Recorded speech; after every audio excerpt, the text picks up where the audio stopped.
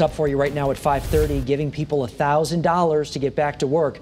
That's the governor's plan, his incentive to lure people who are unemployed to return to the workforce full time. Channel 3 New London Bureau Chief Kevin Hogan spoke with some employers who are struggling to recruit people. He is joining us live with the mobile newsroom from Old Lyme. Kevin. Aaron, we're in the Old Lyme Marketplace Plaza. This is where the Big Y grocery store is. And talking to the manager, Randy says they have plenty of jobs here in Southeast Connecticut at Big Y. 30 full-time positions right now. In our travels around Southeast Connecticut today, we saw lots of jobs available. There are signs posted everywhere. Companies are hiring. The new Ace Hardware store opened yesterday in Waterford, but manager John Bogish says some people would rather collect unemployment than work right now. In this climate, it's been very tough. Scheduling interviews, some people just don't show up.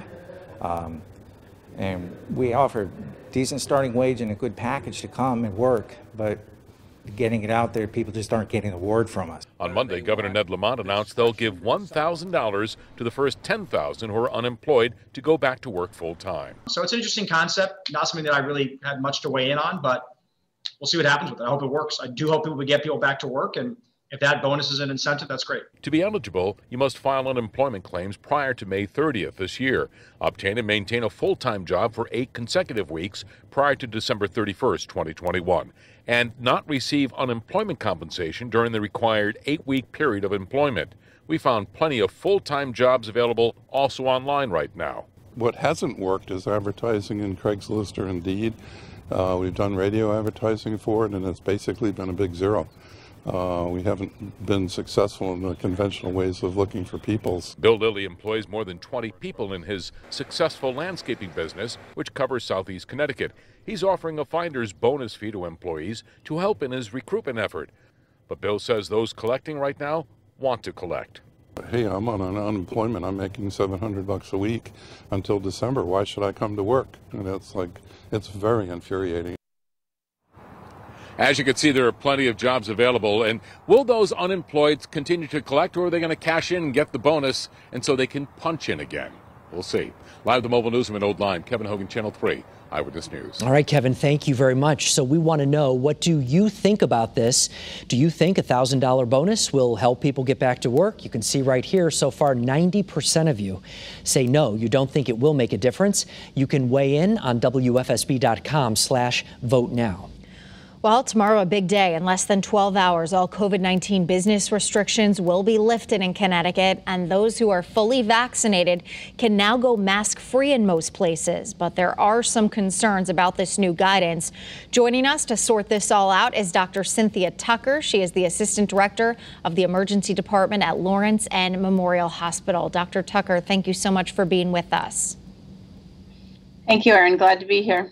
So we have been getting a lot of questions from viewers. Let's start with the first one. If I'm vaccinated, how safe am I without a mask? So first, I want to say that vaccines provide a very high level of protection, particularly against severe disease, hospitalization, need to be in the ICU, and death.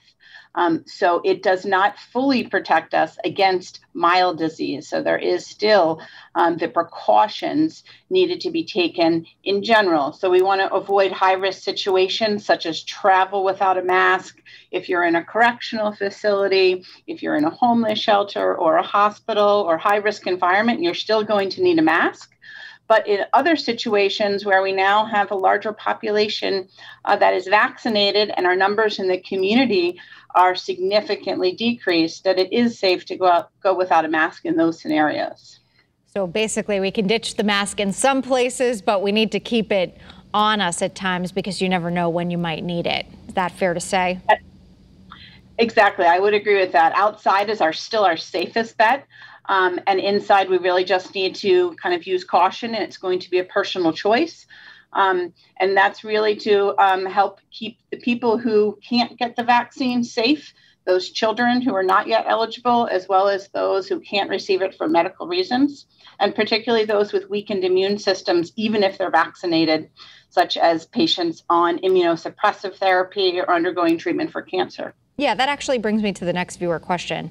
It says, I am fully vaccinated, but say I live with someone who is immunocompromised or not vaccinated. Should I keep masking in public? So that's a little bit of a gray area, and I don't think there's really clear guidance yet on that. I think erring on the side of caution whenever we don't have enough information is probably the best practice. And I think really you're going to have to judge what environment is that. Is that an indoor area where there's a lot of people, or is that outside at the park or with one or two neighbors? So I think that you do have to remain more cautious if you do live with people in those special vulnerable populations. All right, we're moving in the right direction, but still a lot to figure out. Dr. Cynthia Tucker, thank you so much for joining us and for your expertise. We appreciate it.